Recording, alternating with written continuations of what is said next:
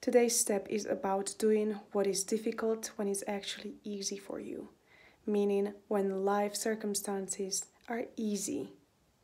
Let's say you are single. You do not have family yet, you do not have a partner yet, right? That's a fantastic opportunity to double down on you and actually invest in you. Because in the future, once the family comes and the other responsibilities will come, then it'll be more challenging. So let's use this time and invest in the preparation for the rainy day. And let's again think in terms of health, wealth, love, and happiness. Because life hits you sometimes, and it's either, it's sometimes it everything happens at once, and all of these pillars are attacked, and then it's time to go and open up those drawers, those extra special drawers, and check in what's inside of them. Is there enough of health? Is there enough of wealth? Is there enough of spiritual strength and inner bliss? Is there enough of love and highly cultivated relationships? People you can count on, people you can reach out to, people you can always go back to and maybe ask for help.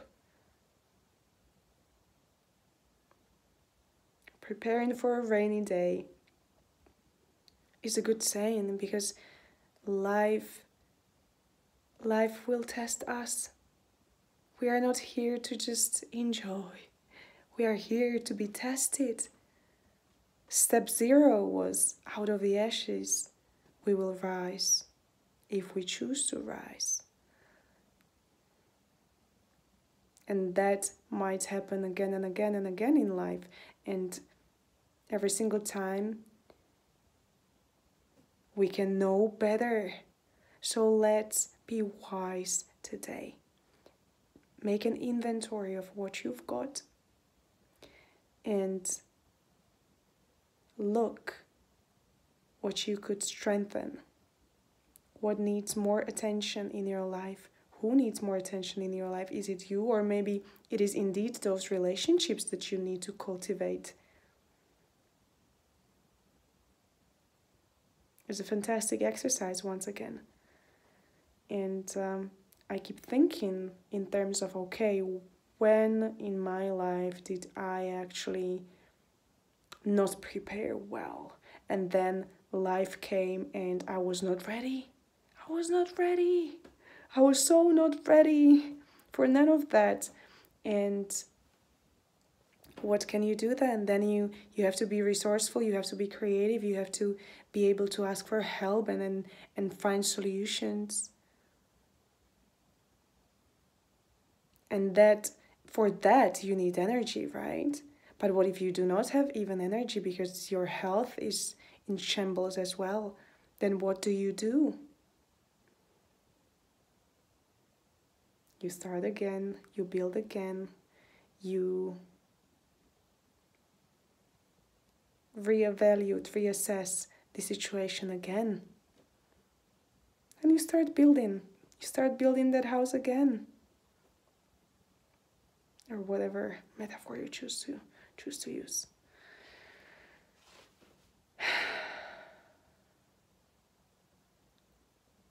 I could cry right now about how I did not prepare for what came for me lately.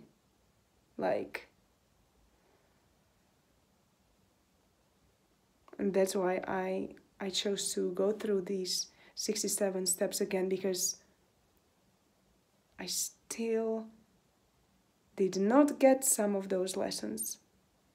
I still did not learn fully. And it's not a comfortable feeling to admit. It's not at all.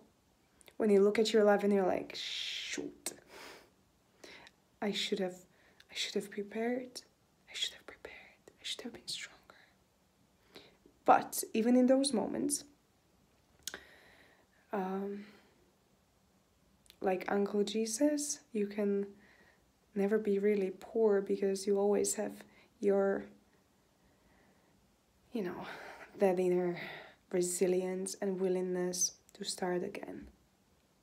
So wherever you are, whatever is happening for you, I keep saying everything is happening for us.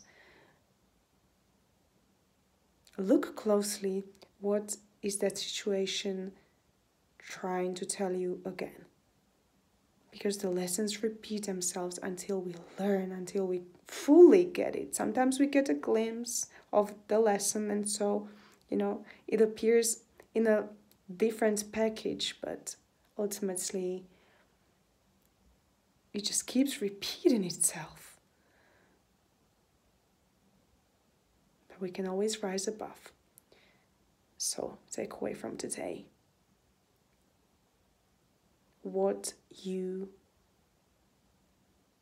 could start preparing yourself for in the future, money-wise, when it comes to your health. How can you make yourself stronger now?